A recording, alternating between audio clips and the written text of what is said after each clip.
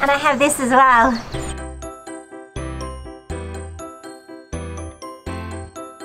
So I've got 2 wire scrapers.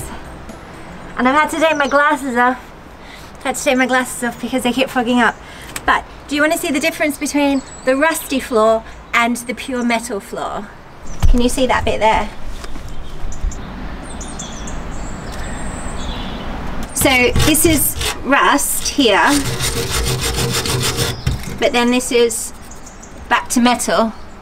So straight after scrubbing it, I'm gonna also have to prime it so it doesn't all turn into rust. You're joining me today as I sand, scrub and save the bow of my Narrowboat.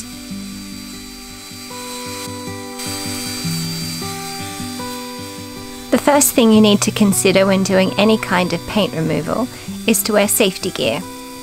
Harmful particles are best not inhaled. For this job, I'm using a wire scrubbing brush. The wire scrubbing brush has been essential in loosening up paint that has not completely flaked off, and also for covering a large area.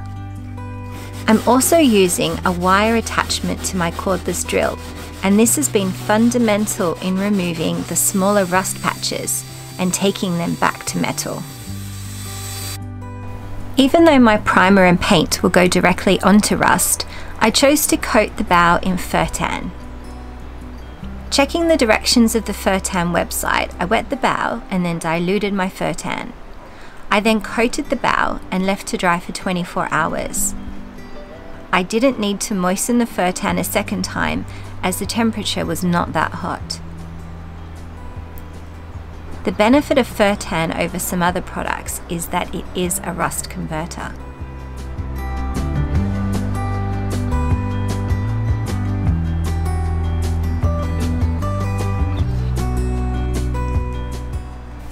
Once the area that was covered in fur tan was washed and cleaned, I applied a primer layer.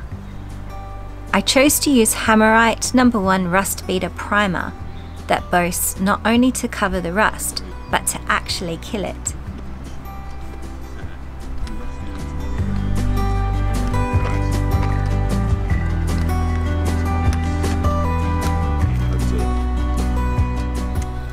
One of the trickiest decisions you need to make when de-rusting your bow is when to stop. At first you'll convince yourself that you're only going to take a few sections back to metal, but once you start, it's very hard to stop. The shiny, shiny metal beckons you and challenges you to take the whole bow back to metal. I had to really fight that urge.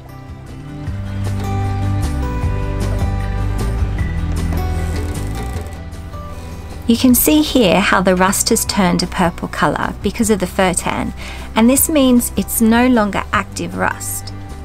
The priming layer here is for my peace of mind and to add another protective layer over the metal.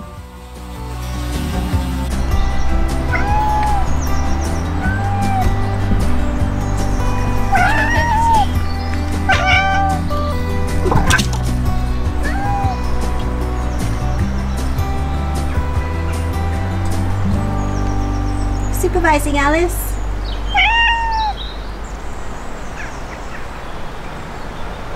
We're on our smoko.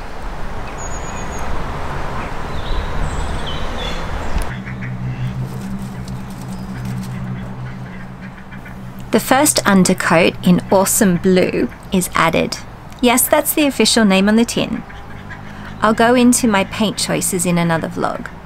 I'll also take you through, step by step, how I decided to paint the boat and what techniques worked and didn't work for me.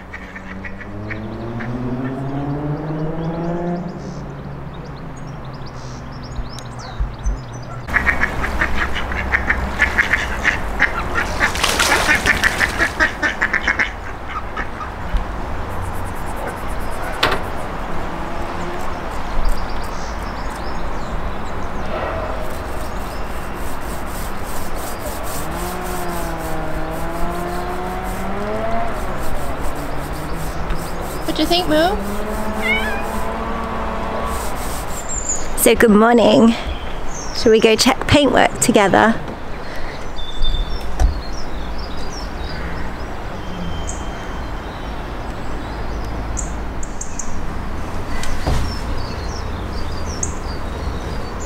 Well, I have to admit I'm quite happy with that. I'm quite proud of that. It's my first go. It's really shiny, shinier than I thought it was going to be. And I need to just cut it back a little bit today to get rid of some of the shine and get a key for the top coat. And also, it's really slippery here in the bow. The cats have kind of slid straight off the bow. So I also have some sand, and for the gunnels, I'm going to put the sand on the gunnels. I think I'm also probably going to do about 20 centimeters on the bow where we always step, and then that will just make it a little bit safer. But yeah, I'm super happy. Thank you for watching the saving of the bow today. If you have liked it, please hit the like button. I have some more boat painting vlogs coming your way, so be sure to subscribe if you don't want to miss them.